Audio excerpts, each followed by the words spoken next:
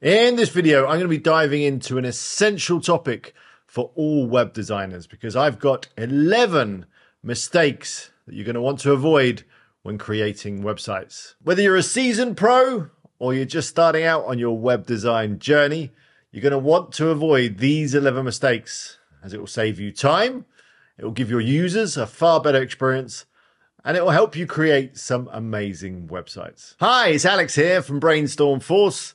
I've been making websites for over 15 years. And when I first started out, I made a few of the mistakes that are in this video too. So let's jump into the 11 mistakes. I've also got some example websites that I'm going to share with you that are making some of these mistakes. And you're going to want to stick around for number 11 as it's a real conversion killer. The first mistake is neglecting mobile responsiveness. According to data from Statista, around 60% of internet traffic comes from mobiles, and that's excluding tablets. This, of course, means that you need to design your websites with a mobile-first approach. And neglecting responsiveness altogether, well, you're going to alienate at least 60% of your traffic, giving people a bad experience and making them not want to use your website. So let me show you an example of a site that is completely unresponsive. It's this site here, which is Gates and Fences. And as you can see, it looks like it was probably made in the late 1990s.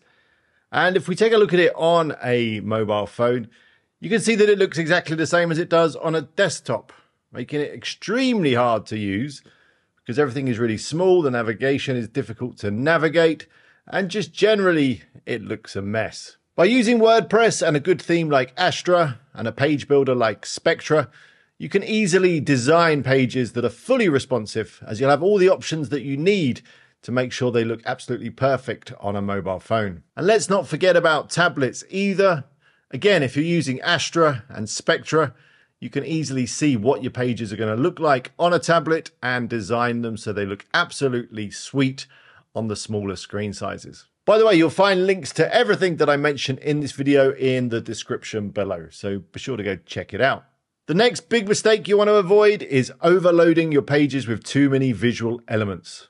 When you're designing your pages, it's easy to get carried away and add lots of videos and images and animations, but too many can overwhelm your visitors and slow down your website. You want to aim for a clean, crisp and clear design with everything laid out nicely, lots of white space so that your users can easily see how to navigate and find what they want. One example of a website that's got far too many visual elements is Walmart.com. If we take a look at the homepage, you can see that it's jam-packed full of images, of offers, of products, of so many things. It makes the entire experience quite overwhelming.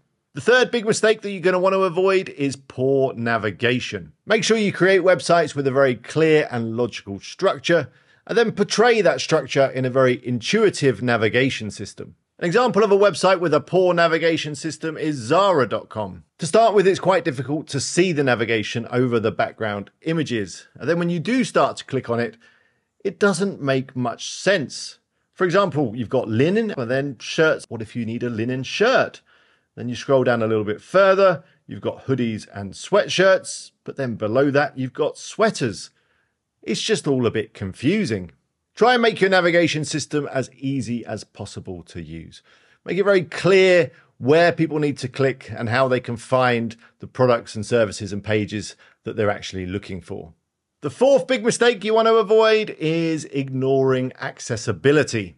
Accessibility means creating a website that can be accessed by everyone, including those with disabilities. Make sure that you use nice color contrasts so people with visual impairments can easily see what's going on the pages. Make sure that you add alt text to your images so those using a screen reader will know what your images are, even if they can't see them. You'll also want to ensure that your website can be navigated with a keyboard. And by doing all these things, not only will you make sure that everyone can easily use your website, but it's also good for SEO. Global superstar Beyonce had a website created that wasn't accessible, and it resulted in a court case and her being sued because some of her fans weren't able to enjoy her website. There's been other legal cases like this too, so by ignoring accessibility, not only are you alienating some of your users, but you could end up in some legal hot water. The fifth mistake I have for you is inconsistent design. Inconsistent design can make your website look unprofessional. Try and keep fonts and colors and layouts consistent across all of the pages on your website. By doing this, you'll avoid confusing your users and make your website look really nice and polished. An example of a big website that does have a bit of an inconsistent design is Yahoo. If we take a look at their homepage, which is news, it looks like this. Then if we move on to finance, the width changes for a start. The navigation is also a little bit different. Then if we take a look at sports, the width changes again. The header's a little bit different again. Just generally, it lacks consistency. So the key is to keep everything consistent. Keep everything the same width, keep the navigation the same, keep the colors the same, and keep the fonts the same, and you'll have a great looking website. Let's move on to mistake number 6. Now, this one can have a really big effect on your conversion rate. And the mistake is to have a lack of clear calls to action. Think about what you want your visitors to do when they visit your website, and then make sure that they can clearly see how to carry out that action. Make your calls to action very visible. Make them stand out. Make it very clear what you want the visitor to do and how they can do it, whether it be joining your newsletter, buying a product, or contacting you. Here's an example website that lacks any clear calls to action. It's the website of Vortex Technology, and yeah, I know it looks old. It probably is very old. However, as you can see, there is no clear call to action. What do they really want us to do? They do make it very clear what they don't do, which is nothing to do with phones, tablets, or any other products or services. And then there is a phone number, but it doesn't actually ask you to call them. And then there's an email address down the bottom. Again, you're not quite sure what that's for or who that would go to or why on earth you'd want to send them an email. If you want to create a website with some really good calls to action, then do check out Astra Theme and Spectra, as you'll find some blocks in there that you can use for calls to action that look really, really sweet. Mistake number 7 is adding too many ads. Yeah, I get it. I understand. You want to make as much money as you possibly can from your website using ads. So it might make sense to just add as many ads as you possibly can. But this is a big mistake. By having too many ads, you can slow down your website. You make the layout look really cluttered. It can cause accessibility issues. It can have a negative effect on SEO. It can detract from your content. There's a lot of reasons why you want to avoid having too many ads on your website. An example of a big website that has far too many ads, in my opinion, is the Daily Mail, which is a UK newspaper website. If you take a look at one of the articles on the Daily Mail website, you'll see that it's packed with ads. There's ads across the top of the page. There's ads down the sides. There's a floating video ad. There's ads all across the bottom of the article. And it's quite distracting because as you're reading the article, these ads are changing. They're animated. There's videos playing. It's just not a great user experience. Of course, you're going to want to add ads to some websites to generate some revenue. But just be very careful with how you place those ads. Make sure that they don't compromise user experience. It's not worth losing visitors just for a few extra dollars in ad revenue.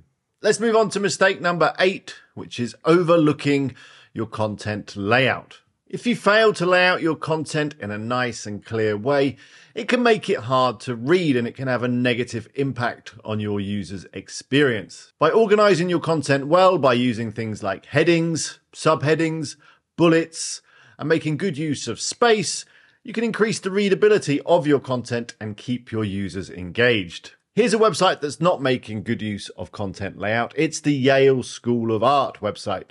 As you can see, at first glance, there is a lot going on. And then when you click through to one of the pages or one of the articles and take a look at the text, well, wow, that's a big block of text. There's no paragraphs, there's no headings, no bullet points, no space. It's literally just a big wall of text, which makes it very difficult to read.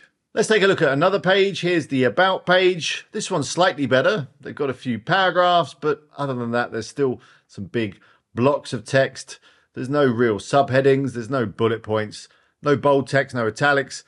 It's just text, and it makes it quite difficult to engage with. So when you're adding content to your website, try and use all of the text features you've got available to you.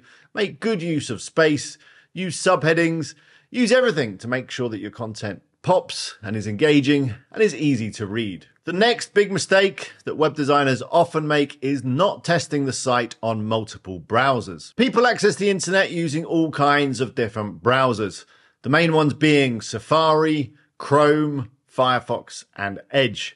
And you're going to want to make sure that your website works correctly on all of them. Take some time to browse your website using each of these different browsers and double check that everything is rendering correctly. By not doing this, you're going to be alienating some of your traffic. If some of your users can't access your website correctly, if it doesn't look right, or if it's not working with their browser, they're not going to hang around. They're going to bounce straight off and visit someone else's website. One way you can streamline your cross-browser testing is by using a platform like BrowserStack. With BrowserStack, you enter your URL and it will test your website using multiple browsers and then present the results to you. BrowserStack has a really nice interface and you can see what your website looks like on hundreds of different browsers, including those on mobile phones and tablets. They've also got some old browsers as well. So for example, you could see what your website would look like if someone was accessing it on a Windows XP machine. Mistake number 10 is overusing pop-ups. Pop-ups can be a great way to encourage your users to take action. Maybe you want them to join your mailing list, but overusing them can have a seriously negative effect on user experience. You're probably only going to want to use one or maybe two pop-ups. And if the user closes those pop-ups, make sure they don't reappear on every page load, as it's just going to annoy your visitors. An example of a website that's got too many pop-ups is the Herald Scotland, which is an online newspaper for Scotland. As soon as you land on the site, you're greeted with the first pop-up, which is the cookie consent pop-up. Now, of course, this doesn't have to be a pop-up. It could just be a banner across the bottom of the screen, which is a little less intrusive. Once you accept that and start browsing around, you're presented with another large pop-up that's asking you to sign up for their newsletter. Once you close that and continue to browse around, you then get another pop-up in which you're invited to take part in a survey. 3 pop-ups is just too many.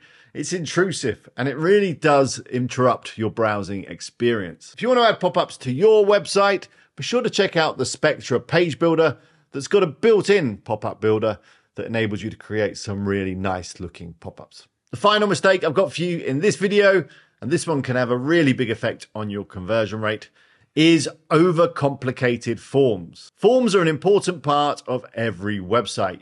You're going to want to use forms to, say, for example, generate sales leads. Before you start adding forms to your website, have a good think about the information that you want to collect from your users. It can be tempting to add loads and loads of fields because you want to extract as much information as you possibly can from your visitors.